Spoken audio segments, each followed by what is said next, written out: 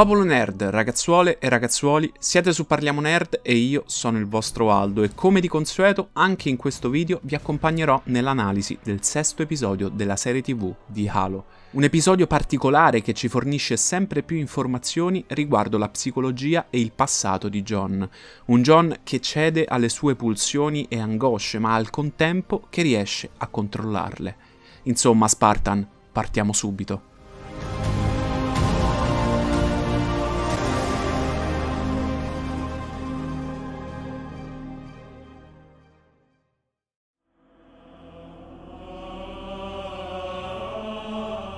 L'episodio si apre subito dopo la battaglia di Eridanus, con 117 che rivede ancora nella sua testa i ricordi di quando fu rapito da bambino dalla dottoressa, provocando in lui sempre più rabbia nei confronti di Halsey.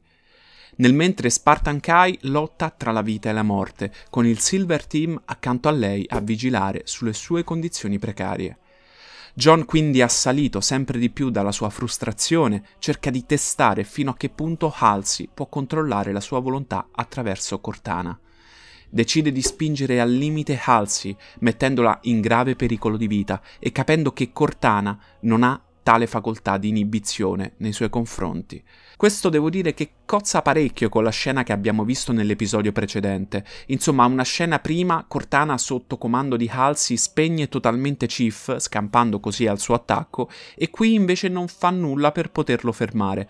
Molto strano direi, però forse l'unica spiegazione è che effettivamente Cortana non può influenzare le azioni di John, ma solo nel caso bloccarlo, e in questa specifica situazione fermarlo non avrebbe salvato la vita ad Halsey. Successivamente abbiamo finalmente l'incontro tra Maki e John, una Maki che sembra molto più interessata sinceramente a conoscere 117 e quasi convertirlo al Grande Viaggio dei Covenant, più che perseguire il vero scopo per cui è stata inviata.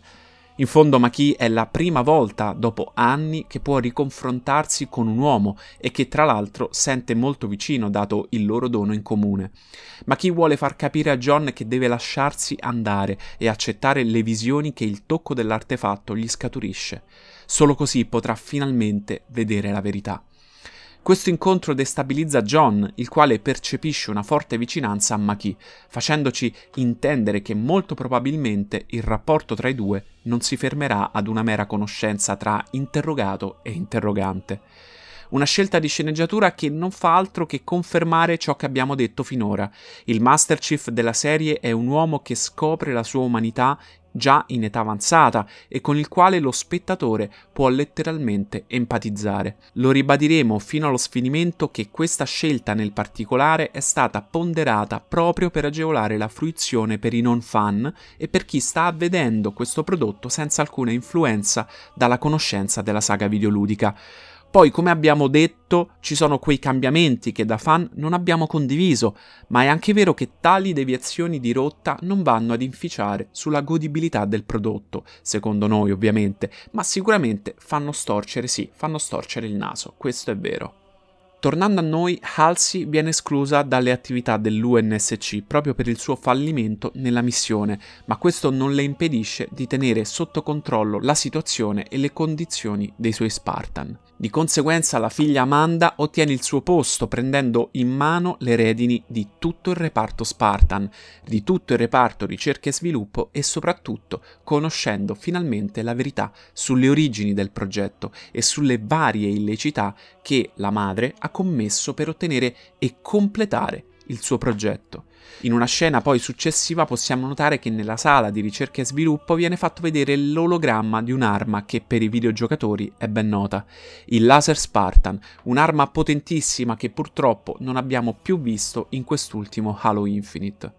Lo Spartan Laser è una delle armi da battaglia più potenti dell'arsenale umano UNSC, pesante da trasportare e da usare, lenta ed estremamente distruttiva, con uso primario di arma antiveicolo, anche se con della pratica può perfettamente trasformarsi in una terribile arma anti-uomo, che permette di eliminare il proprio bersaglio dovunque lo si colpisca con successo. Prima di essere utilizzata, l'arma ha bisogno di una ricarica rapida di 2,5 secondi più o meno, dopodiché il raggio d'energia distruggerà tutto quello che troverà sul suo cammino. Nemici, veicoli, oggetti, tutto. Per questo motivo, ogni volta che lo si usa, bisogna prestare attenzione agli alleati presenti nella zona, che possono essere colpiti dalle esplosioni o dal raggio stesso.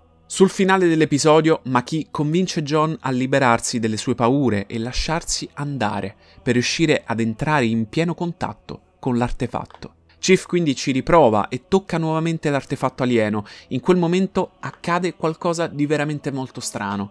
Maki inizia a collassare, come se il suo collegamento non fosse tanto con l'artefatto quanto con John e che l'artefatto funga da tramite di connessione tra i due. Una sorta di ponte simpatico, nel senso etimologico del termine, tra Maki e John. Fintanto che Chief resiste all'artefatto, i suoi parametri vitali iniziano a crollare sempre di più e così di conseguenza anche quelli di Maki.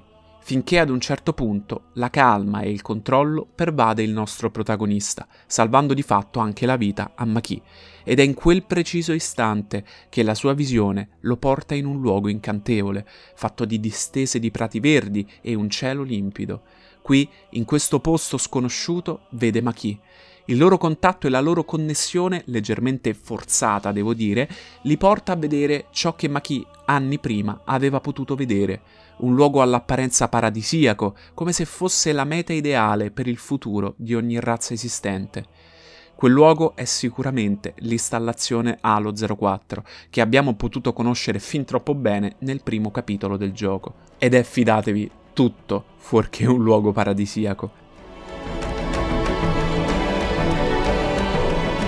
Questa visione l'ho interpretata nell'ottica proprio genuina del culto del Grande Viaggio, nel quale Maki crede fermamente, senza conoscere effettivamente le vere intenzioni dei profeti nel raggiungere quel luogo e il vero scopo del suo utilizzo.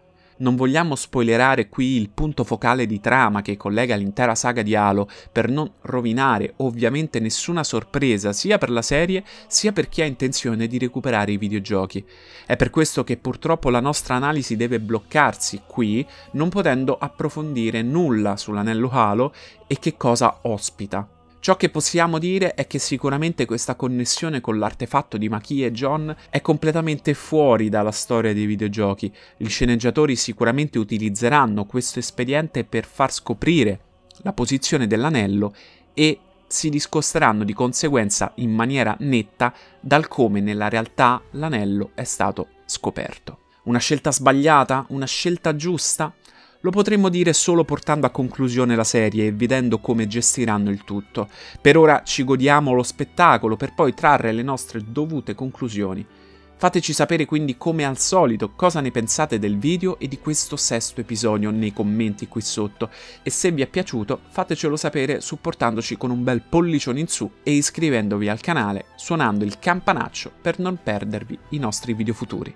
Noi ci vediamo alla prossima, Spartan!